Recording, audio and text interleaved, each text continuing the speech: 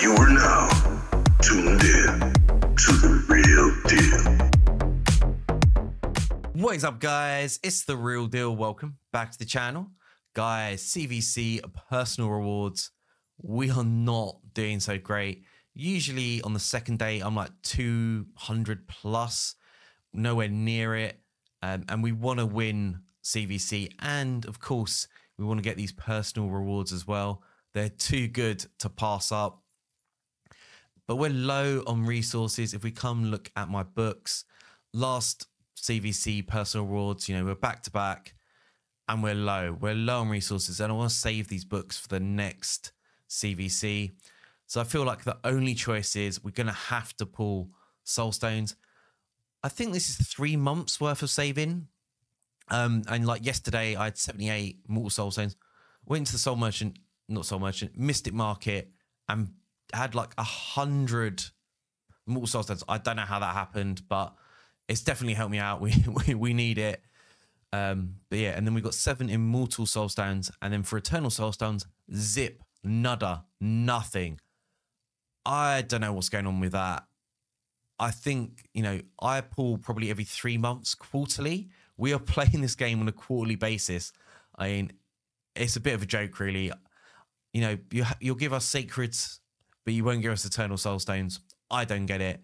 But yeah, that definitely, player need to up their game. So let's go for it, boys. So many champions I need to awaken on the account. I still absolutely hate this system. This is probably the best time to pull, though. You know, that chance, double chance to get like a 6-star is huge. And if we look at like the tournaments and events, legendary. Okay, Rathmatab don't have. Nobel I don't have, but they're both 1-star. So 3 legendaries. 4. Whoa. Oh. Okay, so Astrolith, I already have her. I was lucky enough to pull 5 stars on her.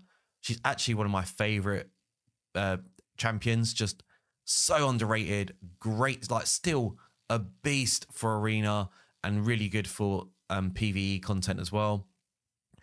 Vergumkar, trash, just one of the worst fusions of all time. But yeah, so normally when you pull Soulstones, the events and tournaments are awful. Another legendary, Eurofrost too. You know, Eurofrost, pretty much the only way to like beat Scarab really easily, really comfortably, and don't have to use a lot of resources. He's probably the best option for that. But for events and tournaments, pulling Soulstones, another legendary. Oh, Eurostrid. So I actually skipped that fusion. But yeah, she's pretty decent though, to be fair. She's meant to be pretty good. But yeah, gave her a hard skip.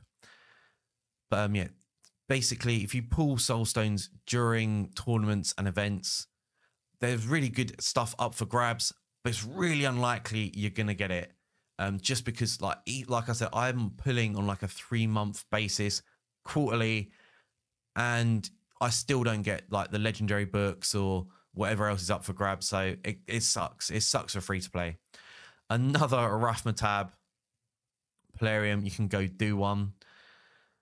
Oh, come on. Give us something juicy. Another legendary. I mean, we're having some insane luck today with the legendaries. Whisper. Whisper, I definitely want some more like higher awakenings for her. King Garog, absolutely trash. I don't think anyone uses him anywhere. But yeah, Whisper, definitely need her for Hydra. So trying to get as much as I can out of her.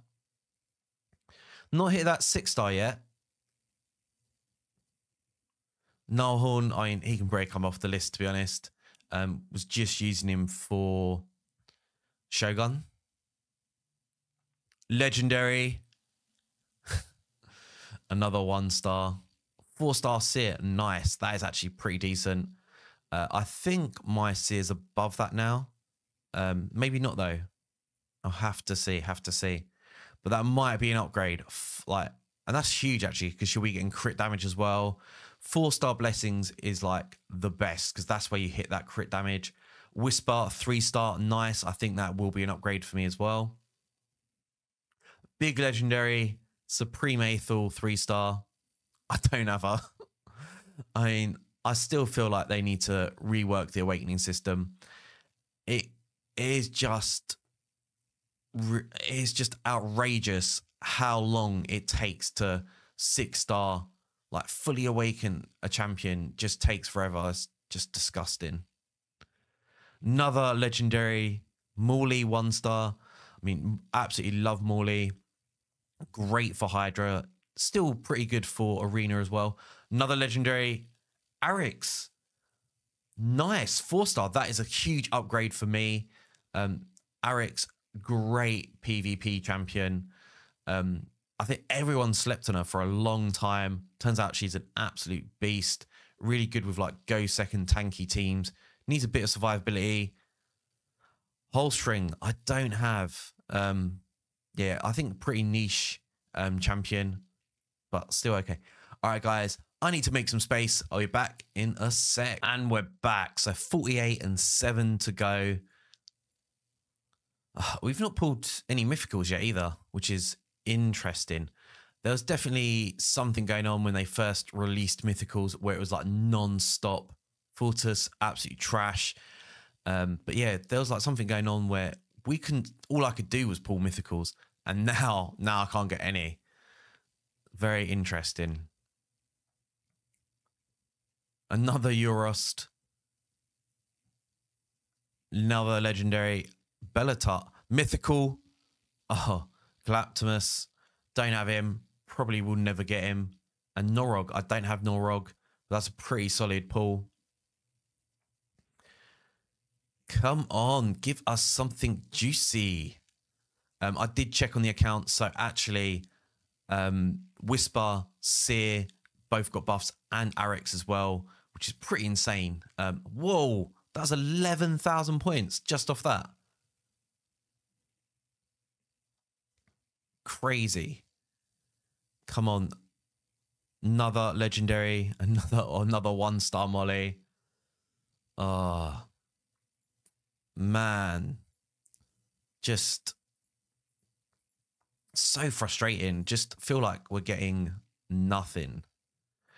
All right, 7 of these to go. Actually, I don't think we got a 6-star either. Even though I know it's a low percent. 1.5, but 177, we should have got probably 2. Maybe they're like rares or epics or something I didn't see, but terrible rates. Immortal Soulstone, do you know what? Should we? Shouldn't we? How many have we got? So I could buy some Soulstones. Let's just see how we're doing for CVC. You know, you shouldn't be doing this. It is a bit naughty. What? Do we barely get any points for pulling Soulstones? Wow.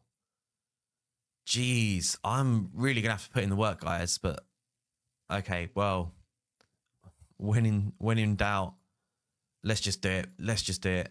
And I want to do a 10 pull. Let's make that a nice round number. All right, 10 Immortal Soulstones. Come on, boys. Let's get something big. So Allure, still one of the OGs. Great for old school Fire Knight. Nice legendary. Come on. Cardiel. Oh, I don't have him on the account. But he's like an absolute beast. Great for like PvE content. Great for Hydra. Great for Fire Knight. But also really good for PvP as well. Corridan, that is huge. That is a big pull. I'm going to be using, I use him already in Fire Knight, and definitely going to be putting in, what is it called? Like One Touch. Can't remember the name of it off the top of my head. It's the one where you get like an extra hit. What is it called? Phantom Touch. Phantom Touch. Yeah, definitely would take Phantom Touch just to get that extra hit on the Fire Knight. But yeah, that is seriously disappointing. I can't remember was it like 120? So we've gone from 120, 70k points. It's not like massive. I thought it was going to be way more than that, considering how much we actually pulled. But yeah, absolutely shocking. Saying that though, very happy with some of the upgrades we got. Nia, oh, I thought I got 6-star for her. All right. But yeah, upgrade for Nia, upgrade for Seer, like big upgrades for Seer as well. I mean, Corridan, oh, I need to make sure that's the right one. I think that is the right one. Yeah, let's just go for it. Zagala, only 2-star. But yeah, we did get some big upgrades on the account with Seer and Whisper. So yeah, looking forward to sort of testing them out, seeing the difference that's going to make. Thank you so much for watching, guys. Please leave me a cheeky thumbs up. Make sure you smash that subscribe. And I'll see you all in a video soon. Peace.